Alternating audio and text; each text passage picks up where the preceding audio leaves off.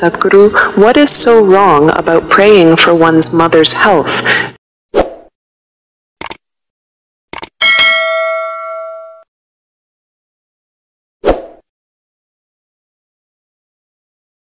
that a guru would never see his disciple again?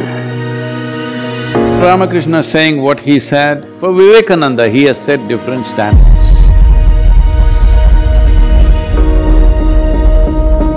If Vivekananda had prayed for what he thought he wanted, so Ramakrishna is setting up a trajectory for a projectile that he's shooting.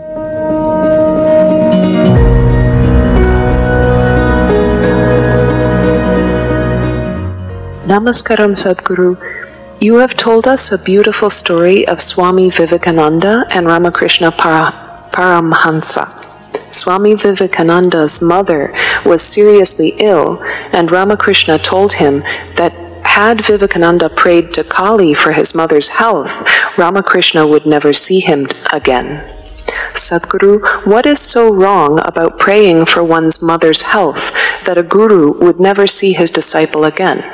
Now you're exposing how horrible the gurus are.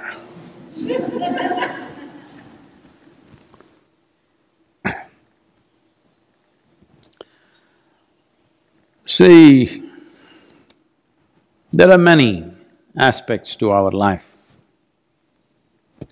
Of these many aspects, a guru means, I know that word guru is being used loosely today, management guru, marketing guru and whatever.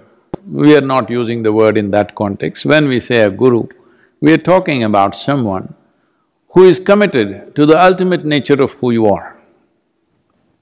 Well, Ramakrishna saying what he said, he wouldn't have said it to all the other hundreds of devotees who are hanging around.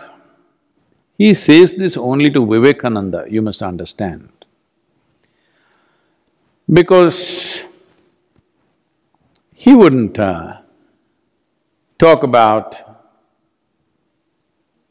taking your emotions for your mother or your help or seeking divine help for your mother's health. For other people, he would have said, okay, go and pray. But for Vivekananda, he has set different standards. Because he's expecting this man to do something much more than what others will do. If he has to do those things, he should not be an asking fool, that he is not somebody who stands in front of the Devi and asks, I want this, I want that. So, for your mother's health, what he that moment needed was money. So he wants to go and ask for money. If money doesn't work, what's the next thing? You ask for a miracle. If miracle doesn't work, what is the next thing? You will ask him to raise the dead. Well, Ramakrishna knows the progression of human mind. Initially, you will say, my mother should be healthy, but she fell ill. Then you will say, I should have the money to get her treated. It didn't work. Then you want a miracle. Simply like that, she became well. Didn't work, she died. Then you want to raise the dead. So Ramakrishna, in one moment, he's seeing through this nature, and above all, he is looking at… he's preparing Vivekananda to be his instrument. And he wants a fine instrument, not a crusty one. So, preparing his instrument, is it more important than Vivekananda's mother?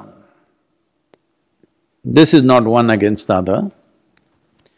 But see, today even you, here in United States, know who was Ramakrishna's guru. Do you know his father's name? Do you know his mother's name? Do you know his uncle? his brother. You know only his guru's name, because for Vivekananda, Ramakrishna has become his dharma. He breathes him. But now, social pressure, he is falling back.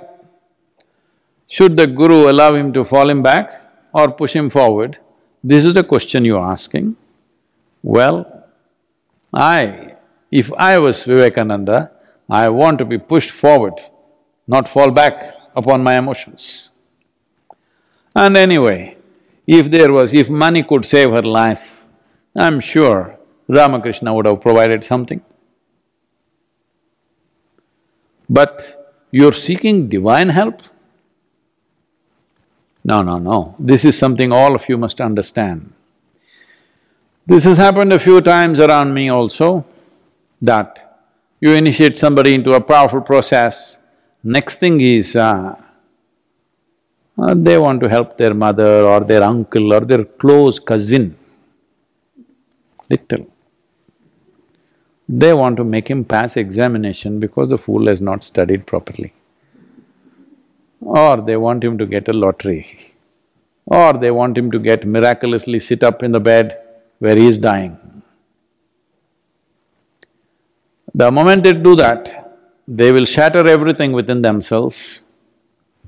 If, I'm saying, this is a conjecture, if Vivekananda had prayed for what he thought he wanted, well, he would have become a psychological wreck. Absolutely. So it's Guru's business to see that that doesn't happen. But 21st century, very hard to make them listen. Vivekananda, 20th century, 19th. 19th century only there was so much trouble. You can imagine my troubles. People will go, sit in front of Devi and ask all kinds of things. Because they were doing it with Dhyanalinga, I put her up and say, okay, so you have another counter to ask all these things. Because wherever there is a phenomenal sense of energy which is propelling you forward at a certain space, then when you're moving at that speed, because you're concerned about the tree, you held the tree, your arm will go. You will lose something, it will shatter you, it will break you.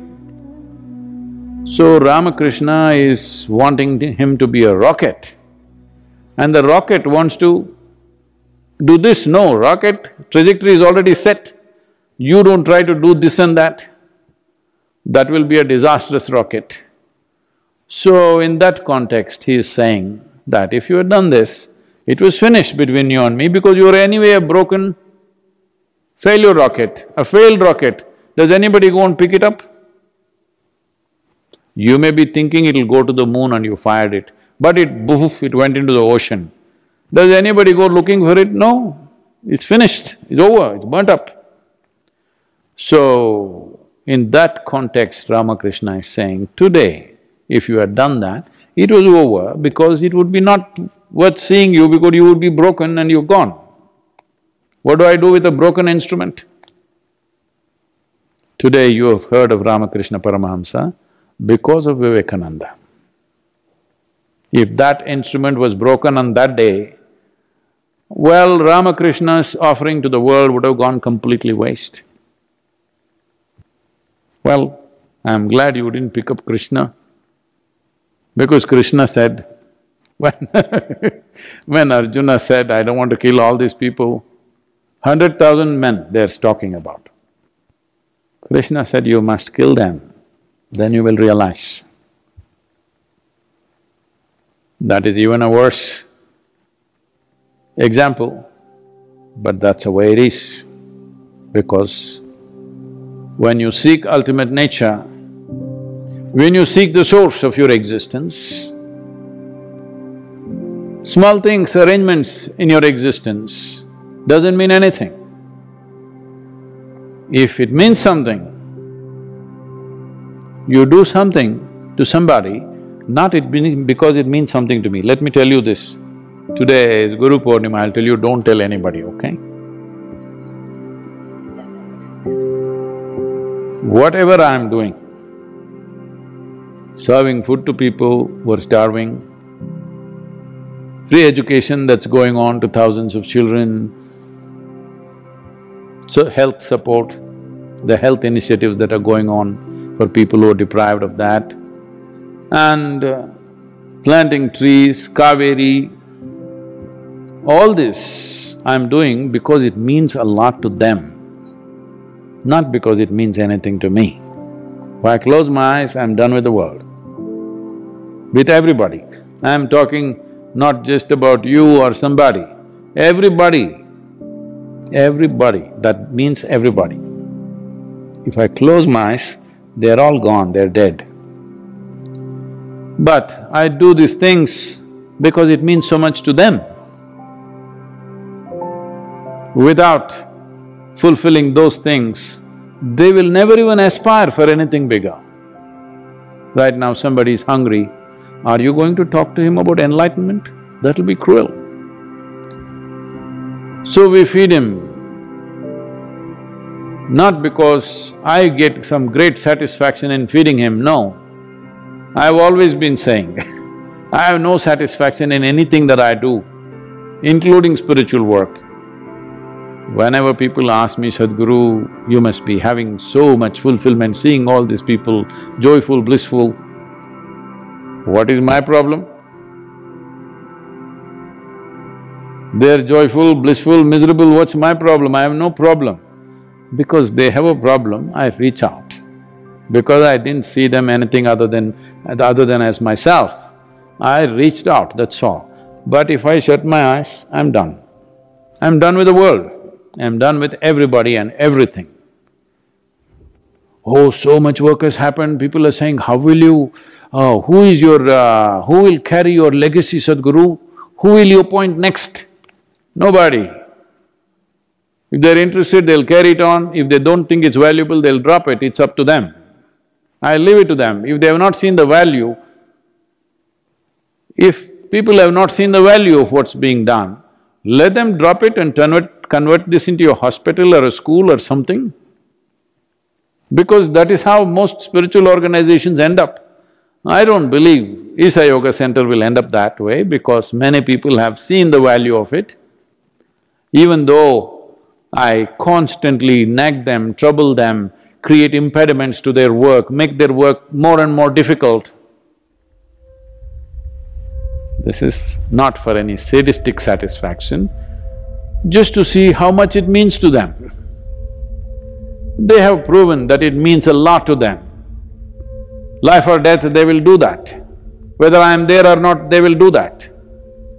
So, maybe not everybody, but a whole lot of them will do that.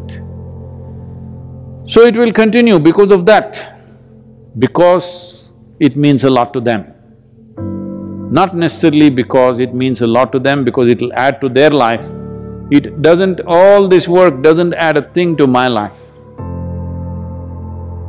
But it means so much to every other life, so you do it. If you choose not to do, many yogis, fantastic yogis, they do nothing, they just withdraw. Nothing wrong with them being like that. So, Ramakrishna is setting up a trajectory for a projectile that he's shooting. Now this projectile is having a mind of its own, emotions of its own. Now this is dangerous. If you are shooting a rocket to the moon or Mars, if it thinks of Hawaii, Hawaii will be destroyed, for sure. So, this is a different dimension, it should never be judged by your understanding, by your emotions, by your values. This is why I said, when you come in touch with a guru, you can either… if you're using him as an inspiration, this will keep happening because somebody will keep dragging you this way, that way. See, many young boys in the yoga center, they all came determined, but then, the girls were pretty. They got married, nothing wrong. But I'm saying, like this, if you keep going and whatever small needs are taken care of, no problem. But if you change trajectory because small thoughts and emotions change, best we don't empower you. So as I said, I'm not yet in the sunset stage, I will become far more colorful as I go, watch it. But right now, heading that way, it's 4 o'clock in the evening right now, in terms of the day for me. So it is summertime, summer is here, sun is setting at almost 8:45, 9 o'clock in the night, so there's still hours left. But when it's 4 o'clock in the evening, the intensity of the sun is not like noontime. It's becoming prettier, actually, it's becoming nicer. But at the same time, it becomes selective. See, when the sun is up at 12 o'clock, it shines on everybody, because it's up there.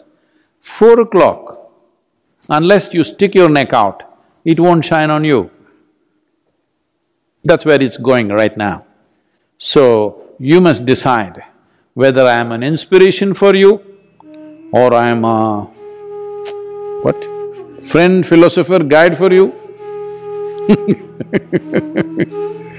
or I am a doorway for you that you got stuck in, or I am a destination for you, or I have become your dharma.